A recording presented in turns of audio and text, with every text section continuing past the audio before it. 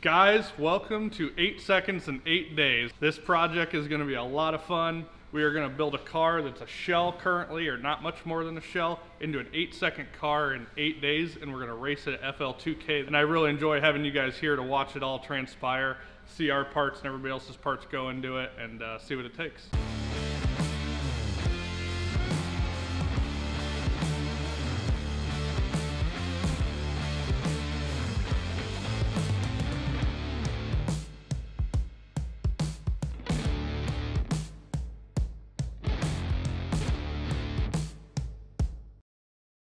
The basic premise here is we have a Fox body, also known as El Toro. We have an 8.8 rear end. We have a 2017 Coyote engine with 500 miles on it that we're gonna just do some very minor upgrades.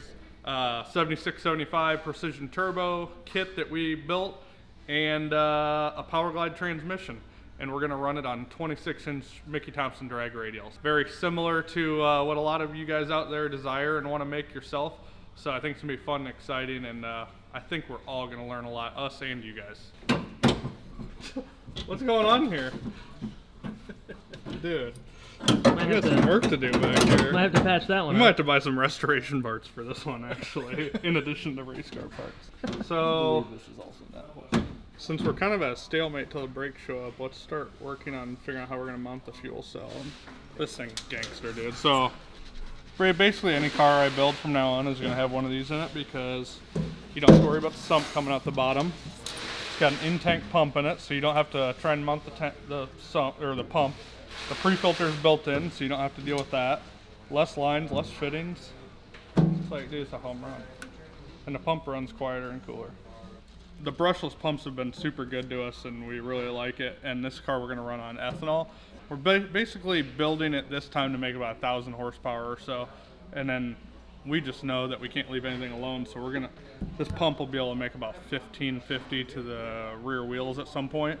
So it's a 5 gallon a minute brushless in-tank pump, and we're just going to build it so we have some room to grow on the car. I don't think it'll ever make more than that as far as a car, because the cage won't be really, you know, rated for that, and we got other fast cars. But this is a solid setup. You know, basically once we get this mounted in there, all we're gonna have to do is run line and a post filter. So one line out of here, a vent and a return, and you're like good to go. So another thing that's cool is they have a built-in sending unit for fuel level and stuff. Not that we'll probably use it this time around, but this 15 gallon from Aeromotive is just what the doctor ordered, and I think if I measured right, it'll fit right in the spare tire well, so we won't have to cut the floor out of it.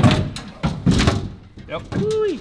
It's hitting on, there's like a little bracket underneath, so we're gonna probably have to cut that off. But I think what I'm gonna do is I'll probably just go machine 4 aluminum standoffs from the bottom, and then weld them on the bottom, and then mark them, and then drill holes, and then just bolt them from the bottom side of the floor, and then it'll be super clean. Simple. We don't have to do a bunch of sheet metal work and all that. Because if I had to cut that all the way out, that would have been a lot of work. So 15 gallon Aeromotive cell fits right in the spare tire well on a Fox body, which means it probably fits on a lot of vehicles. Probably fits in a lot of other things. That's a home run. So that would be, if I went about 2 1/4.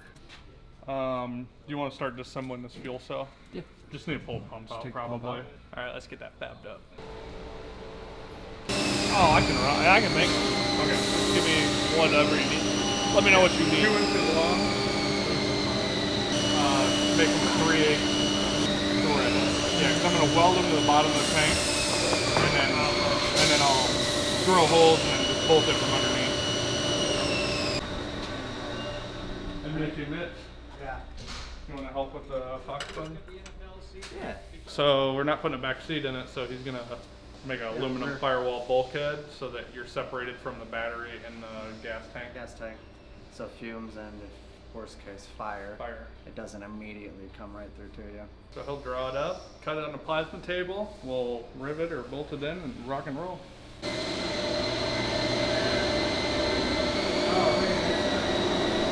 Secret Corvette parts, Ted. Oh man! Coming soon. Got a racetrack near you. Oh yeah, that's perfect. And the seat's not all the way back Say anyway. So this, there's all, you could go back a hair more, but it's perfect. I I wouldn't think change it'll be anything. great. Our little storage shed. Our Fox body storage shed.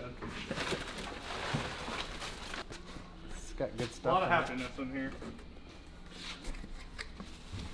That's a keeper. Stack on that. We've been planning this for a while, Chad. Like this amount of packages and knowing what's in these packages, this is kind of like Christmas as a 5-year-old when you see like the tree, you're like, oh, cool. Whelming to think I can't about. get that on Christmas anymore because people are like, what do you want? And I'm like, A haircut. well, Some socks. A haircut. Yeah, socks. Because what I really want, you're not gonna buy me. Yeah. Unless it's from Motion Raceworks. And Motion Raceworks plug. Shameless plug. Oh yeah, there we go. Pretty big base model, really. A little more space. A little bit. I don't know what that name is. It's over well.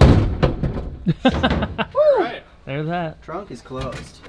Sound deadening. I mean, weight removal.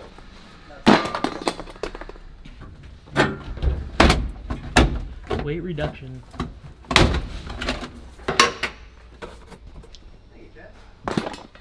Ow, that's a staple.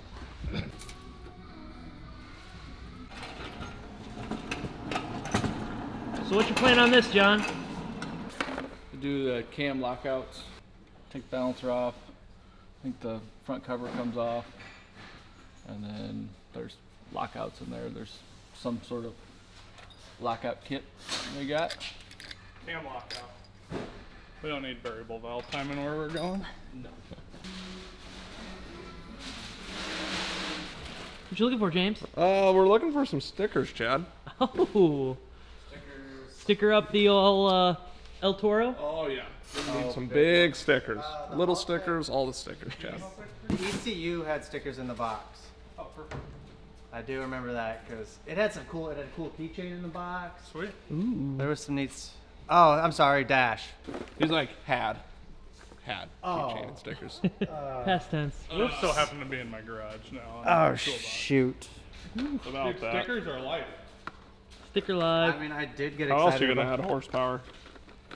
That might. Oh, yep, there they are. There it is. It's only one now. Ooh. Is it only one? We need like 20. I don't know what happened to Then the you other send 4. us some more. We're gonna need more, bigger. That's the only one I remember. Brakes, brakes, brakes. That's what we need. Ow, what's a transmission?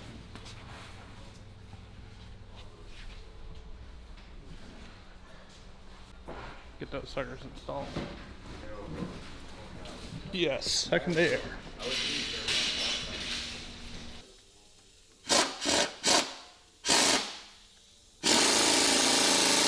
I won't come off, Chad. We are making some spacer bushing flash mounts for the fuel tank. So we're just threading one in, and then they'll be welded to the tank. Putting James to work here. Just a little bit. Get the master cylinder on here. Just trying to do what I can. What we got, Chad? Find out. Working on the ground. This thing's got self-tappers holding this cable in. There's 4 different size self-tappers. Perfect. Like, I gotta have my whole set of tools under here just to take this cable off. This old crusty cable off. Like, what the heck, dude? Feels like the old days, laying on the ground. Back to your roots, huh? Good thing I'm fresh off of drag week, or race week, and that was all we had. Ain't no room for prima donnas here. Let's play musical nut drivers. What size is this one gonna be? I actually loathe self-tappers on a level that I can't even describe to you. I'm just the worst.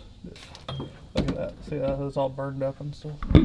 Oh yeah. I don't even know how that's possible under here unless the exhaust caught it on fire, but I'm sure that gave them some problems.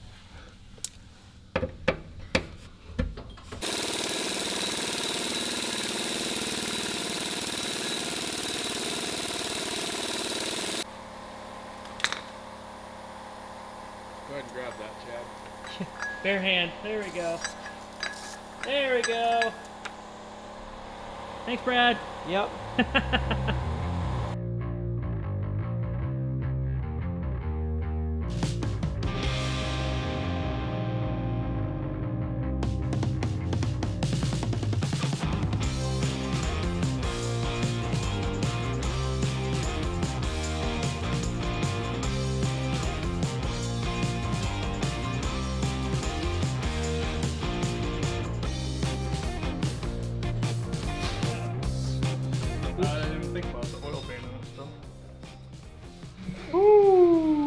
tech tip for you.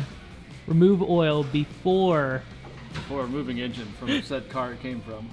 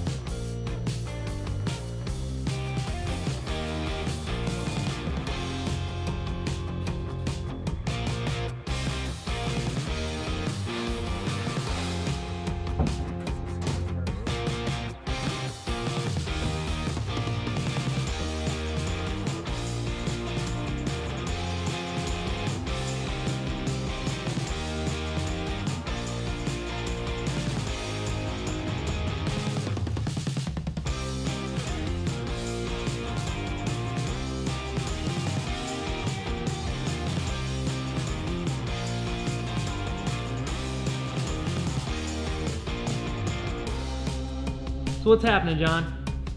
Well, we got all the chains and actuators off. Trying to figure out how the lockouts work. And pretty much coming to a standstill because we're waiting for some valve springs. Ooh, is that one of those Greg Slacks? Yep, it's a Jurassic Park converter. Love it. So, from my 800 builds where this is always an issue, I just was making sure that it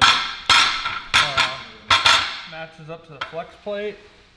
And then, I've never worked with a Coyote motor before, so I was measuring this pilot versus the one in the back of the engine. And I noticed they're way different, so I looked it up, they sell an adapter. We don't actually need this today, but I'm trying to hedge issues since we're on such a short timeline. So I'm gonna order the adapter pilot bushing deal today, hopefully have it tomorrow, so that if we get the motor done tomorrow and want to drop it all in, we can drop it all in, be done, move on with our lives. Wish me luck, haven't welded in months. It's like the first time every time, right? It's like the first time every time.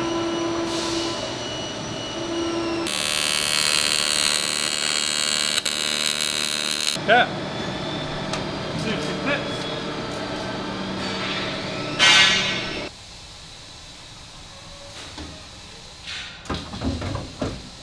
Oh. Yeah, she fits perfect. Every once in a while you get it right the first time. Here, high five, dude. Woo! Well, first thing went right today. Well, that one thing.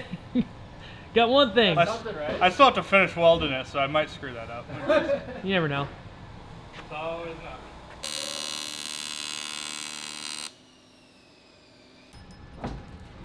Dogs are always here to help. Always. You want to put it up through that one? Push it to there.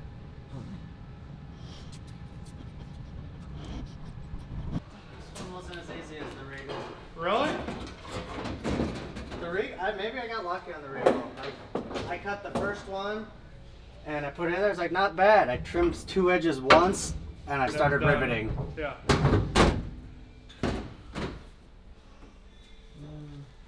How's this thing look on jack stand? It's not doing a wheelie or anything, is it, off the jack stands? It feels solid when I get in it. Okay. It felt like it was kind of bumping down with no engine in it. Oh, you're on there. Okay, good. You're on there. In the back, you're on. Oh, okay. Ah, okay, yeah, now I feel Probably that. scaring James half to death underneath. Sorry, James, I quit bouncing around in here. Okay, go and pick it up.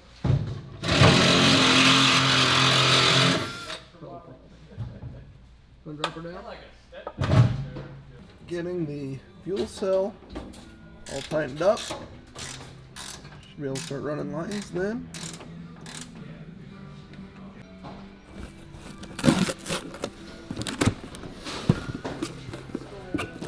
finally, we get to put these to good use on one of our own projects. Just ordered these in from Motion Raceworks. Got here in no time. Almost order them, and they showed up 30 seconds later. It's amazing. Those guys are fast. What else you got on those brakes there? Finishing it up. Just gotta reinstall the pedal, and then we should be good to go. Now that I can get back in here. You didn't have to modify those at all, right? No. Totally a bolt-in situation. Just one little hole in the stock pedal. Went right together.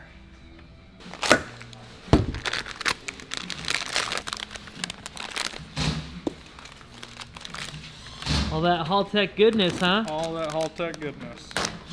Just trying to keep busy while the car can't.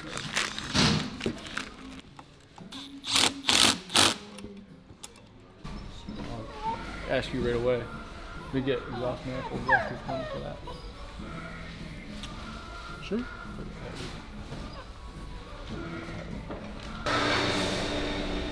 What's up? Hey Tyler. He's gone. Aww. Yeah, he had enough. For the day? He went to get a car. Yeah, get a new ride. Great. That's the Coyote intake manifold. These are, yeah, those are Mustang rails. He hasn't touched fuel bracket stuff in a while. So If they fit, take them. those do sound like words right out of Doug's mouth. That sounds a lot like something he would say. Easier to... I've been around him a lot lately. I don't know where the Does rest. he mean we were using this manifold also, or I was just supposed to get rails down here? Let's say we're gonna. I don't know. Are we using a factory manifold, or are we gonna get?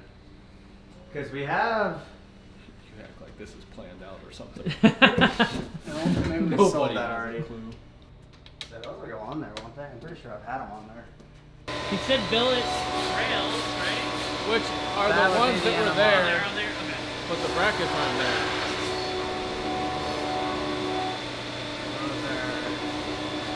Coil mounts. There goes the Fox Body That's sign. just Lucas' sign. No Fox Body tools here. Sorry, Lucas. That sign didn't apply to me anyway. That was just to everyone else.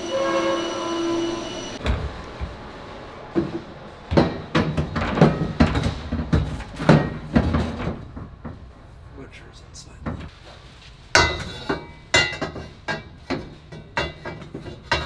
Those will line up pretty easy.